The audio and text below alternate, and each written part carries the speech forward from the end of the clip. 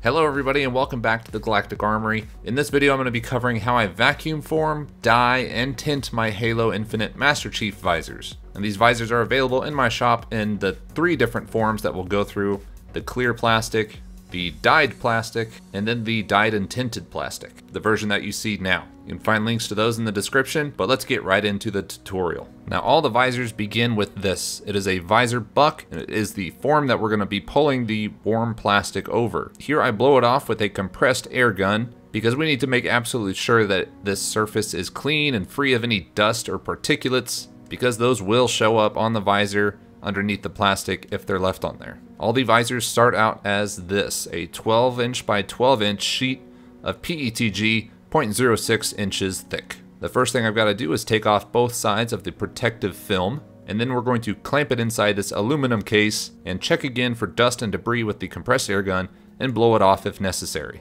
We are then going to need to heat up the PETG, so I'm going to put it between these 2 space heaters in this really janky rig that I put together, and this is going to heat up that PETG and it's going to begin to sag. Now these are just 2 space heaters that I bought from the store. Took out the feature to where if it tips over it turns off, because obviously we need it on its side. But then I just built a wooden frame around it to hold it in place close to the sheet of plastic. I originally only used one above the sheet of plastic, but found out that it just wasn't heating the plastic hot enough for it to start warping, so I added a second one underneath. Over the course of a few minutes, the PETG is going to begin to sag. You don't want it to sag too far, otherwise you'll start to get bubbles in your sheet, but you need it to sag enough to where it's pliable and malleable, and it will actually form around the visor buck. So after a few attempts, I've marked in Sharpie where I want the plastic to sag to. It's just about like an inch, but once it's there, we will remove it from the space heaters and get it ready for vacuum forming. So here's a look at the vacuum forming chamber before things kick off. It's very simple. We've just got a shop vac hooked up to our chambered platform. This is what the visor buck is going to sit on, and you can see it has a bunch of holes in it. That's so that the air can be sucked out by the shop vac,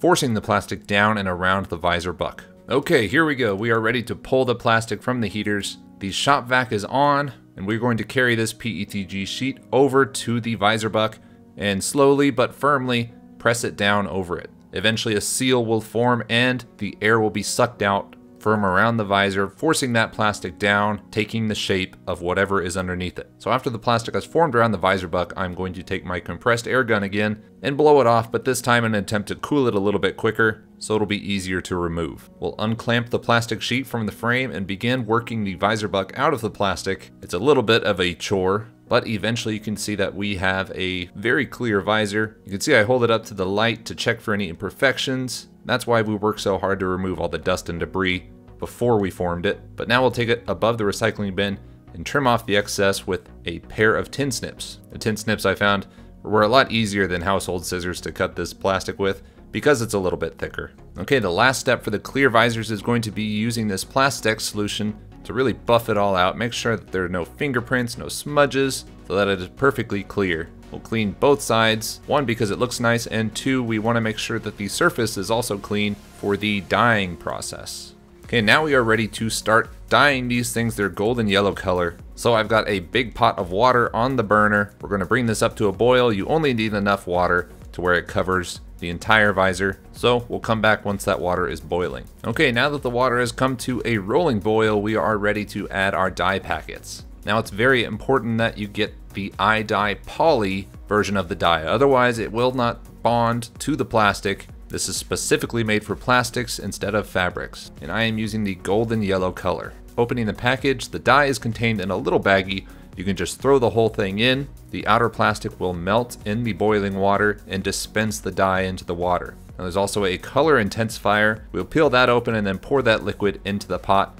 Give everything a stir, make sure that all of the dye is dispersed, all of the plastic is melted. Once we're there, we need to wait for this water to cool back down, because otherwise if we put our visors in right now, they would warp and misshape, and we want to wait until the water is about 140 to 150 degrees Fahrenheit. That's the temperature that is safe for PETG, and so we'll come back in around half an hour after this thing has cooled a bit. So once the water has cooled back down, we will put in our visors and start a timer for 10 minutes. Once that 10 minutes is up, we're going to put on a glove and transfer all of the visors from our pot of hot water to a pot of cold water to really seal in that color and just to kind of cool down the visors a little bit. And you can see right now it's not very golden yellow.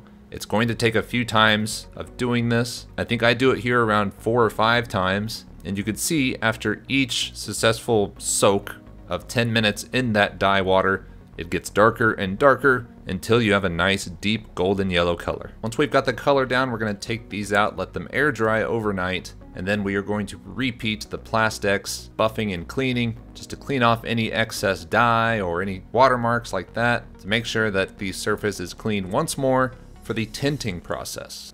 Now the goal here is to be able to see out of the visor but not have people see into the visor to see your eyes. And to do that, we're going to be using some Spaz mirror chrome paint out of an airbrush. We're going to paint it all over the inside of the visor only. Now this will kind of cloud your vision inside a little bit, but if you remember from the beginning of the video, you couldn't see any part of my face once I put the helmet on, but I could see out fairly clearly. The difficult part of this is going to be trying to get an even coat of the chrome paint on the inside, and you're going to want to check it against different light levels to make sure that you have all the parts covered. Now it's important to remember that once the visor is installed in the helmet, the inside of the helmet is going to be very dark. That's what's going to help prevent people from being able to see into the visor. So if you feel like you're just not putting down enough paint, hold it in a dark area and see if you can see into it. That's kind of the test and the benchmark that I used, and chrome can be very deceiving sometimes, but remember that the inside of the helmet is going to be dark,